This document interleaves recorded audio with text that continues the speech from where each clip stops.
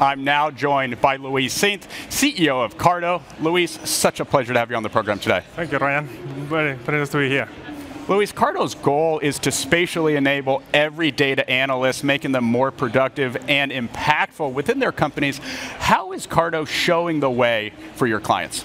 Yeah, no, as you say, our mission is to democratize access to spatial analysis, and the way we do that is by giving people access to the classical tools that every data analyst is using every day, as opposed to having to use specific tools which have data working in a silo that you have to learn separately, et cetera, et cetera. So for us, the most important thing is working together with providers that enable a seamless integration with their data, and then giving them access to low-code analytics, SDKs for developers that are easy to use, and then building end-to-end applications so they can actually solve real business problems, which is at the end of the day what we're all doing here. Yeah.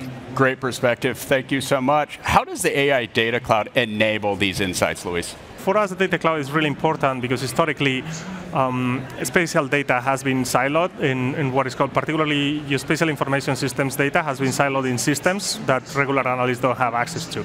So by partnering with the AI and data cloud, what we can actually achieve is actually bringing the analysis where the data is already living and making accessible all those large data sets to our customers. A great example of that will be, for example, the Overture Foundation data set.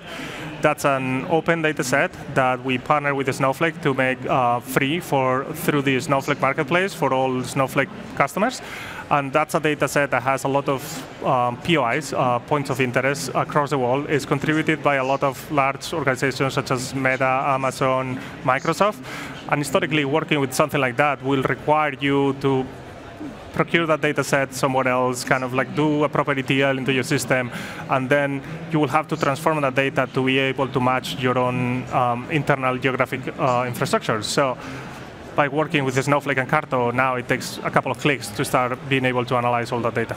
Great to hear. Ease of use, very much at the forefront.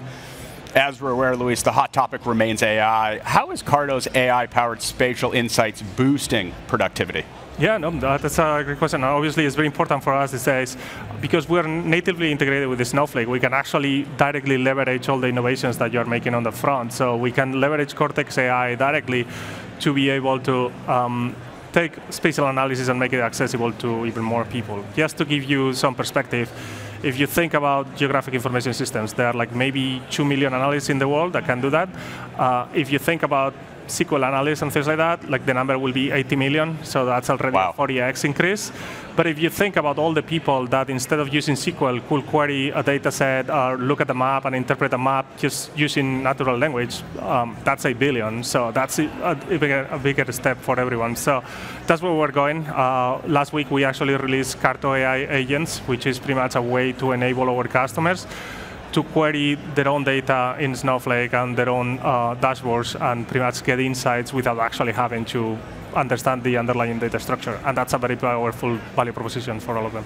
Luis, congratulations on the recent release. And I want to stick with current events. The excitement is clearly all around us here at Snowflake Summit. And I helped kick off the Data for Good hackathon, and CARTO partnered the event. From your seat as CEO, why is using CARTO's platform for good so near and dear to everything that you do, Luis, and what results are you seeing? Yeah, CARTO origins are actually based on biodiversity, kind of like our founder, Javier de la Torre, started tracking endangered species and using spatial analysis to track that. So this is something that has always been very close to the mission of the company. But the most important thing is that if you look at the main challenges that humanity has in front of them right now, most of them have a geospatial component. If you think about climate change or climate resilience, how you actually combat climate change, but not only that, but also how do you adapt and how communities need to evolve to actually adapt to the new climate reality. That's all a geospatial problem. If you think about demographics, food insecurity, housing problems, all those policy problems have a very clear geospatial component.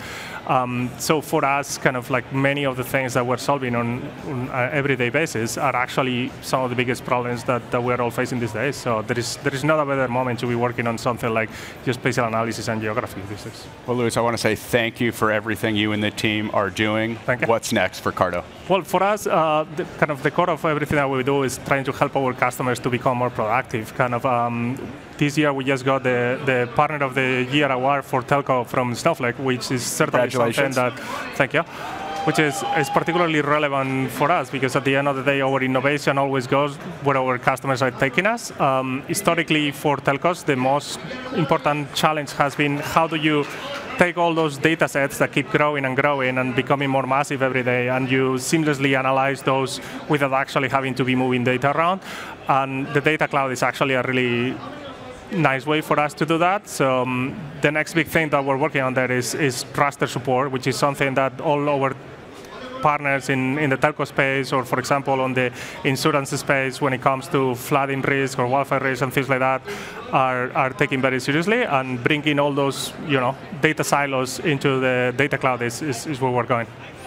Well, thank you so much for joining me here at Data Cloud Now. Clearly, it's all happening here at Snowflake Summit this week. Thank you. The pleasure is mine, Ryan. And for the audience watching, I'm Ryan Green, and this is Data Cloud Now.